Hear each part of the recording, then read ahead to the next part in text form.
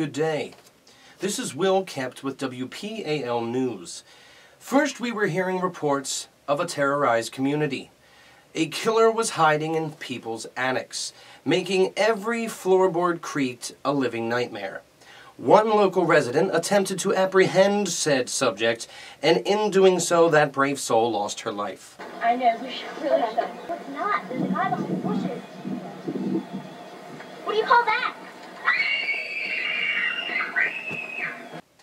Shortly after that, we started receiving reports that individuals were actually disappearing from their own backyards. It had started to seem as though perhaps our pets, our children, and even our families were no longer safe.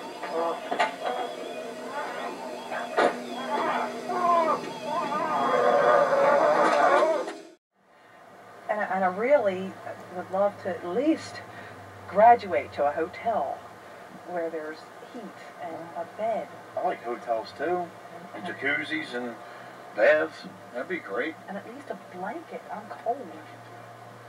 A blanket. You have a blanket? Yes. Well, that'll help. At least.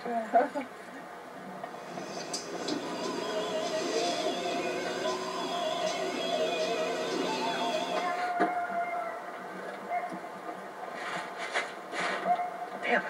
Don't be damn blanket.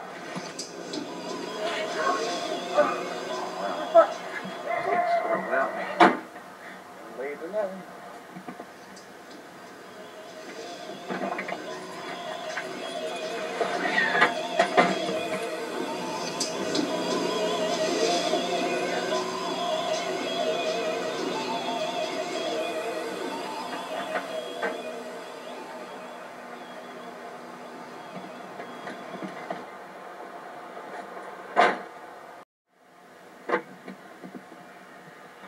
Deal with this later.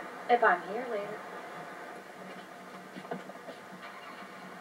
I just like her as a friend, and that is it. And that's all she ever was to me. A friend. Nothing more. I love you. Oh, shit. I love you.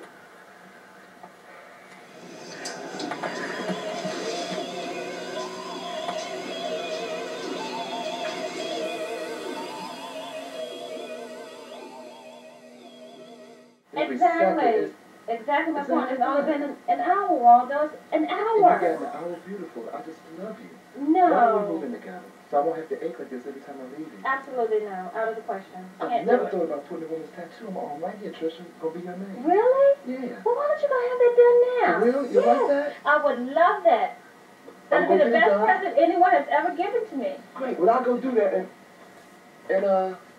great. Yeah, so. I love you. Yes. He has lost his mind. Hey, girl. Yes, he is gone. I don't know. It's unbelievable. I know, but no, I'm okay. I'm just glad he's gone. He was getting a little bit overbearing.